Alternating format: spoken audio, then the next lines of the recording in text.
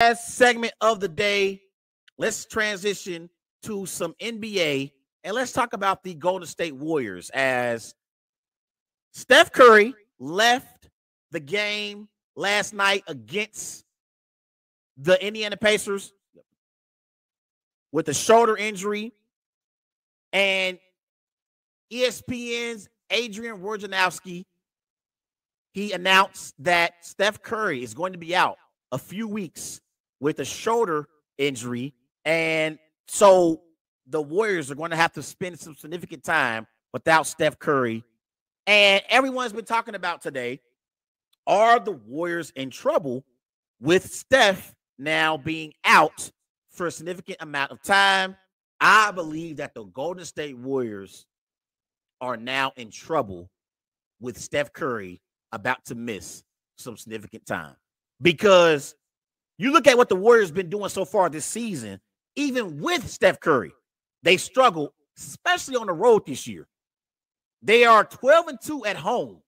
On the road, they're 2-13. At home, the Warriors average 120 points per game. On the road, they average 115 points per game. At home, they only give up 110 points per game. And on the road, they give up 123 points per game.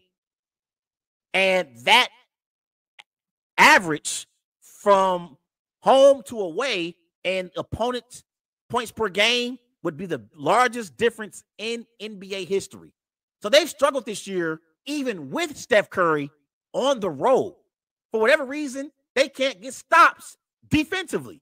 This is a team that has a player in Draymond Green who won an NBA Defensive Player of the Year award. You got Kuminga, you got Klay Thompson, who at one point in his career was one of the best defenders in the NBA.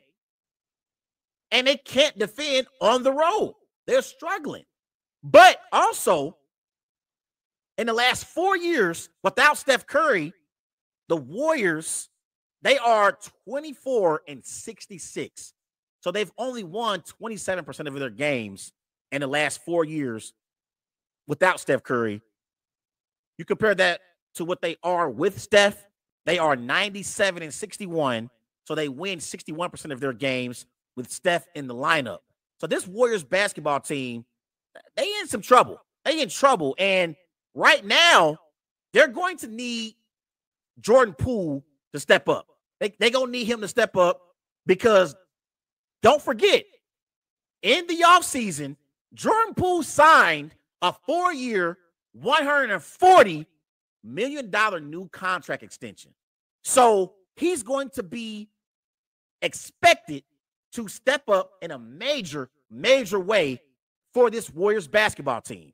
For the season, Jordan Poole is averaging 18 points per game, 5 assists per game. So he's doing a great job at distributing the basketball. He's doing a good job scoring for the Warriors because a lot of times this year, Klay Thompson didn't suit up. Klay Thompson's been out of the lineup. He's only played in 23 games this year. So in those other games, Jordan Poole has stepped up as a reliable second option to Steph Curry and help this Warriors team win games and score the basketball. So Poole is going to be key. Also, Draymond Green, he's going to have to play better as well. He only is averaging 8 points this year. Now, we know Draymond Green is not a scorer, but he's going to have to at least score maybe 4 or 5 more points per game so he can help the Warriors' production offensively. And then Andrew Wiggins. He's only played in 22 games this year. And we saw last year in the NBA Finals, Andrew Wiggins was sensational. And he did a great job against Jason Tatum. He outplayed Jason Tatum last year in the NBA Finals. This year, he's averaging 19 points per game, 5 rebounds per game. So once they get Wiggins back, Wiggins is going to have to step up as well and be more aggressive offensively for this Warriors basketball team. So I think that the Warriors, without Steph Curry, they're going to struggle. Steph Curry this year, He's averaging 30 points per game, 7 rebounds per game, which is a career high.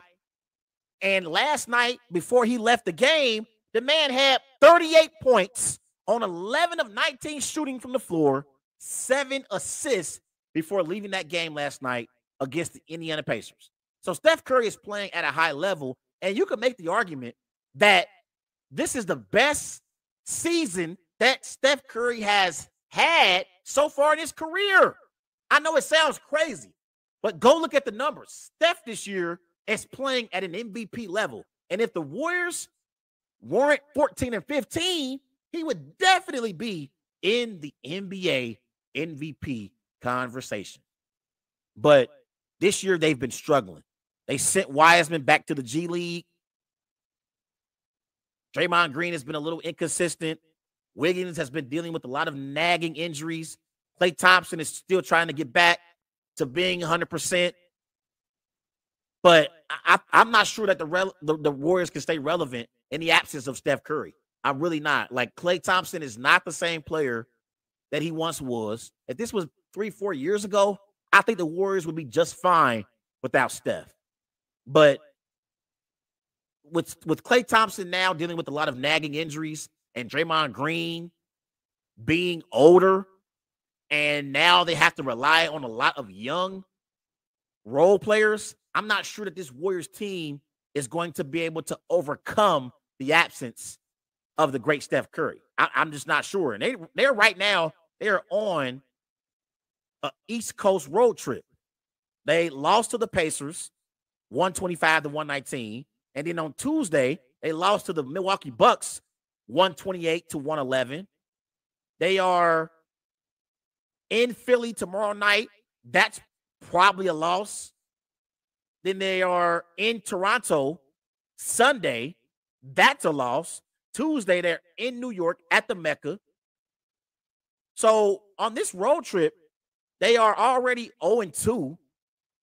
If they go on this road trip 0-6, going back to Golden State, and they don't win a single game, that could be trouble for them. If they are 14-19 when they get back home, when they play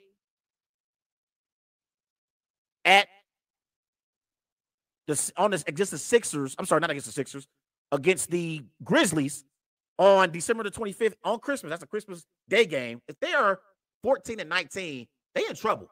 They in trouble in the Western Conference. They really, really are. So, man, I just don't know if they can remain relevant without Steph. I don't know. Like, I like their young core in Kuminga, in Poole, in Wiseman, but I don't know if they're ready to step up in the absence of their superstar. I'm not sure if they're ready to do it yet. So Steve Kerr, he has his work cut out for him. He really, really do. Because if they want to stay in the playoff race, they got to try to keep the ship in the right direction in the absence of Steph Curry. They really, really do. This is why when you had Kevin Durant, they had so much depth with KD, with Klay, with Steph, with Draymond, Sean Livingston, Andre Iguodala was still contributing at a high level. They don't have that anymore. They got a lot of young role players who they're relying on to carry the torch in the absence of a Steph or a Klay or a Draymond. If they get hurt, I'm not sure they're going to be able to do it. Everybody go and follow Wise Guys on Twitter at WiseGuys_WH. Also on Facebook, Wise Guys. And be sure to follow Wise Guys on Instagram at These Guys Know Sports.